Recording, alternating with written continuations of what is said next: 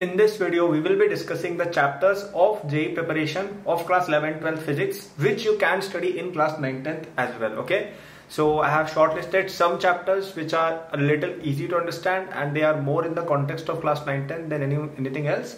So you can study these chapters in your 9-10th itself. I myself did it too. Okay, if you're new to the channel, do subscribe and press the notifications. As usual, I'm not saying this for increasing the subscribers. I'm saying this purely because if you don't do the notifications and subscriptions, these videos might not be suggested to you. Okay, so the first portion which I would like to talk about is mechanics. Okay, I'm not going to write down every portion because otherwise the board will be completely filled. I'll just mention them verbally. So in the beginning of your class 11, the mechanics portion is there, and in that the first thing is your units and dimensions and mathematics. Okay, so there they teach you the basics of physics like units, dimension analysis, and then they teach you differentiation, integration, a bit of vectors as well. So these things are a must learn. You can study them in class 9-10th itself because 90% of class 11 students struggle in these topics, and if you already know them, that will be very good for you. After that, kinematics is there. That is also important. You can study it. It is also there in your class 9, so it's an extension of it, so you can study it. NLM, you have to study work, power, energy. You have to study center of mass, rotation. All of these chapters are must study for everyone in class 9th and 10th if you are preparing for JEE. I mean, I'm not asking you that you should know everything of these chapters, but these are the list of chapters that you can consider studying from books like HC Verma, or if you take our JEE foundation course, you can study from there as well.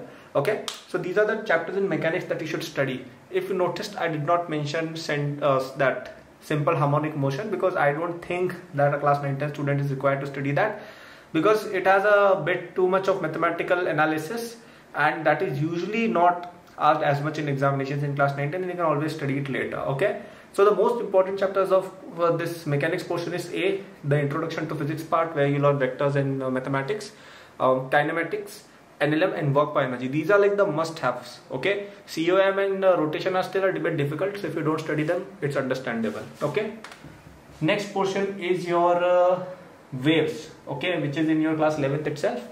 There you will have string waves, which you don't need to study according to me. In HC Verma, there is a string wave chapter which is a bit difficult to grasp, and there is a sound waves as well. I think these chapters are a bit optional. Even SHM is inside waves only in a way. So this is a bit optional according to me. Okay, because in 9-10 you don't have as much time to study everything, right? And you are better off spending your time on mechanics or electromagnetism, as we'll talk later, than on waves, because here most of the topics are usually not topics that they will ask in class 9-10th exam, and you can always study them for JEE later. Okay, I think the only exception here is maybe Doppler effect. That's like from that topic some questions have come in IJSO, so that you can maybe study. Otherwise this topic is a bit hard to understand because there's a lot of sin theta cos theta going on here, and some of you might find it hard to understand. So you can skip this chapter, but if you still want to study, the only chapter I would suggest is sound waves, string waves, and SHM you can skip. Okay, third is your thermodynamics. Okay, so here you can study this portion because A, it is easy, and B, it is repeated in your chemistry as well. So in this you will study kinetic theory of gases, you will study thermodynamics first and second law, and you will study a bit about heat transfer, you know, all of that MS delta T and all of that latent heat of this that. So these topics are good. Some of them are already in your 9th class and they are all easy. There is no integration, differentiation, vectors going on in this chapter, so it's a bit easy, and the weightage of this portion is also very good because it is repeated in chemistry. Even if you look at exams like IJSO, for example, there are a lot of questions from Hess's law and all of those things. However, they are in chemistry, but still it's a bit common thing, right? And then there are a lot of questions related to melting of ice in a water bucket or all of those things. I'm pretty sure some of you have done those types of questions. So this is a chapter which you can study completely also. It is fine. Okay, NCERT is a good resource for this, or even you can study HC Verma also for this book chapter. Okay, again, this is not as important in mechanics, but it is easy and it has a bit of weightage, so you can give that time to this section. Okay, then we come to class 12th, where we have your electromagnetism portion. Okay, now here you can study electrostatics, but you have to study only the Coulomb's law and the very basic electrostatics like potential and all of those things. You don't need to study Gauss's law, you don't need to study capacitors, those things are not relevant for you. Then current electricity, that chapter you can study fully. Okay, you can study everything, Kirchhoff laws and everything you can study, because those things will come in exams. Even if you look at exams like IJSO and all, they have these kinds of questions. Okay, And even in NTSE, sometimes questions like equivalent resistance using Kirchhoff law. I mean, you can always calculate resistance using other methods, but if you know the class 12 portions of electromagnetism, like you know a bit about ammeter, voltmeter, circuit analysis, that helps a lot. Here you can skip that drift velocity content, that is not relevant for a lot of you. You can skip that portion, otherwise it is important.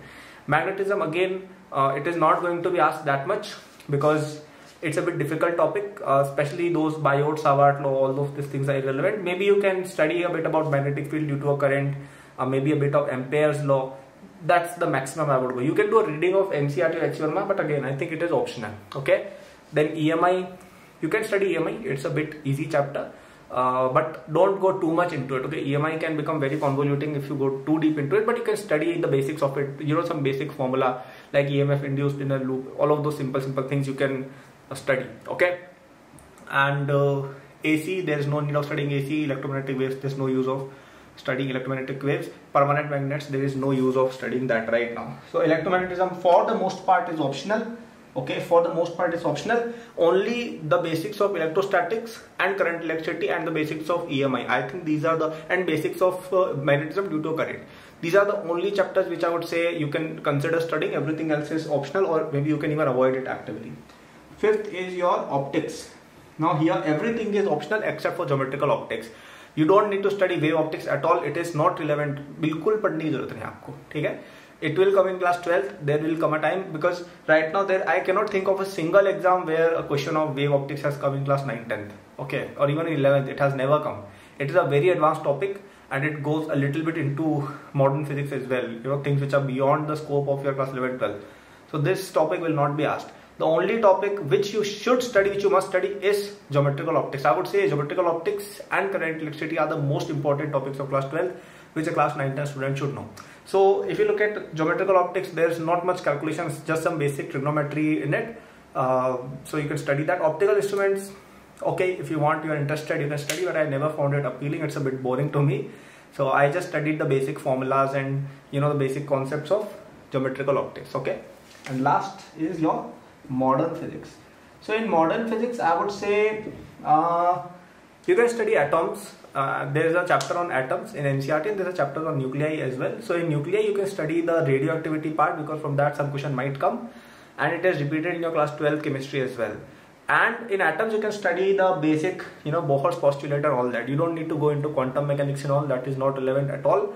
And it is completely foolish to delve into those things in class 11, 12. Okay, I delved into these things, but in hindsight, I find them foolish that I did so.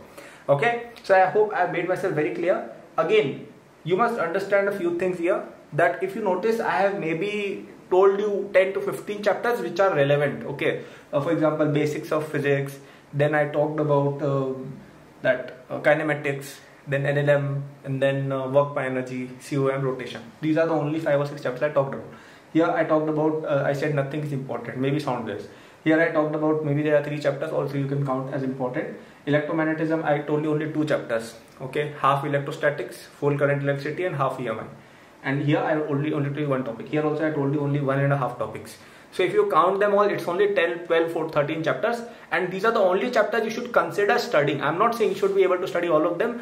So out of these 12 chapters, let's say even if you study 4, you are good to go. What I'm saying is that after these 12 topics, you don't need to study anything. After that, you can study maths or chemistry, but these are the only 12, 13 topics you study. Now, for example, if someone decides to study wave optics, that is not relevant, because you can always study later, but it will not help you in your current exams. Okay. So it would be much better if you dedicate the time which you would have spent on wave optics on some other subject, also on one of these more important topics. Once you are done with all these topics, then you can do whatever you want, but most of you are probably not. So I would suggest you first go with the chapters which are marked as important in this list. So I hope this list helped you, and if you need more help with your JEE preparation early on, then you should enroll in our JEE Foundation course. This course is everything you need for your JEE prep. Video lectures, test series with solutions, DPP solutions. We teach you concepts of class 9, 10 from scratch. Then we take you to JEE level and of all the other exams which are held in class 9, like Olympiads, NTSE, IJSO, RMO, everything. Okay. So thanks a lot for watching. You can check the description section for our courses. Good luck.